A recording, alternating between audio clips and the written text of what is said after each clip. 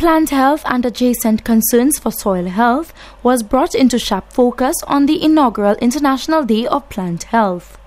This comes as the Research and Development Division of the Agriculture Ministry hosted a showcase featuring displays of various elements within the area of plant health. Thematic concerns such as alternatives to pesticide use and pest incursions were highlighted, all in an effort to bring about awareness and increased discourse on the connection between food security, sustainable agriculture, a socio-economic reality, and plant health. Chief Plant Research Officer attached to the Plant Research and Development Division, Hannah Romaine, explains that plants are the source of the air we breathe and most of the food we eat. She says the exhibition sheds light on issues affecting plant health and steps that can be taken to address them. We have worked with key agencies in ensuring that our health of our plants is maintained through the work that we do and our work program. We work with farmers, all right, in ensuring that we develop innovative techniques in protecting our plants. And I am happy, that plant health this day really and truly embraces all of our partners, our farmers, our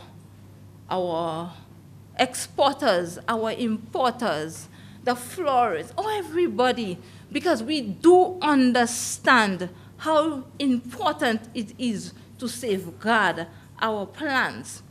Representative of the Inter-American Institute for Cooperation on Agriculture, ICA, to the Eastern Caribbean states, Greg Rollins, highlights that his organization has undertaken several initiatives geared at supporting plant health in St. Lucia, including the development of updated plant health regulations for St. Lucia. In reaffirming ICA's ongoing support to the Research and Development Division in its quest to implement a robust suite of actions to build resilience in plant and soil health, Mr. Rollins has signaled the deepening of ties between the Ministry of Agriculture and ICA in 2022. And we wish to reiterate to everyone our commitment to supporting stakeholders here in St. Lucia in their efforts to protect and safeguard plant life.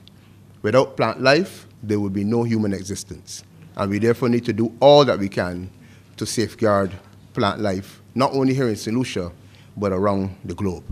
The initiative aimed to raise national awareness on how protecting plant health can help end hunger, reduce poverty, protect the environment, and boost economic development in St. Lucia. From the Communications Unit of the Ministry of Agriculture, I am Lucia reporting.